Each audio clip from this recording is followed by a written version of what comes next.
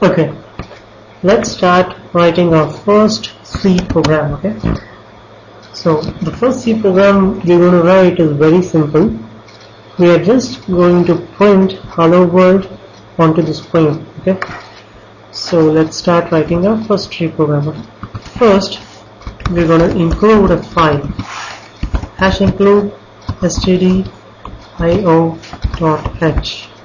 Okay, this file gives you functionality to output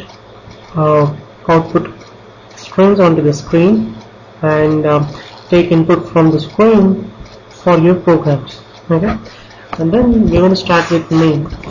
Int main. Every C program has to have a main. Okay, and main sometimes takes parameters, and in this case we're not going to give any parameters inside main, as you can see.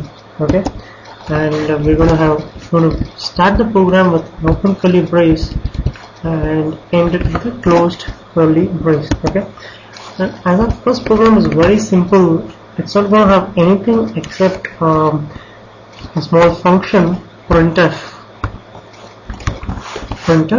hello world. Okay, that's all. So it's as simple as this to print hello world onto the screen. Okay, that's it. We're actually done. Okay, and this thing is a statement in C, and every statement has to end with a semicolon as this one. Okay, now I just saved it as hello world.c. okay, as you can see here. Okay, so let's compile it with gcc hello world.c. okay, as you can see it is compiled successfully, and now the executable is also generated, as you can see. Let's run the executable. Okay, and now we're going to have hello world and the prompt next. Okay, so this is just our first program. Okay, just to summarize, every C program has to have some includes, because we don't want to write all our C programs, everything from scratch. So we want some help, some functionality already designed by somebody else for us.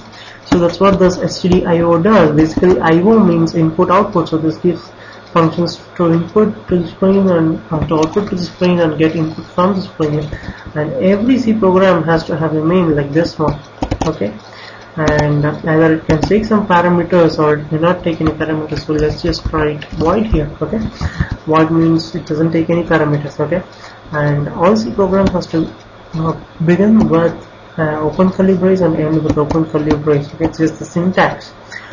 So just make sure that whenever you start a program with an open curly brace, you at that same moment you also put a closed curly brace so that you just don't make any mistakes. Okay, and C programs consist of statements as this one. Printf hello world is a statement, and printf itself is a function which is in the stdio.h, and it takes a string as a parameter, as you see, and it ends with a semicolon. Okay, basically this is just our first very simple program. Okay, so why have we written a hello world program? Because all programs all around the world consider writing the first program as hello world, because it's just considered more auspicious to do so. Okay, so with this we come to the end of our first program. Okay, have a nice day.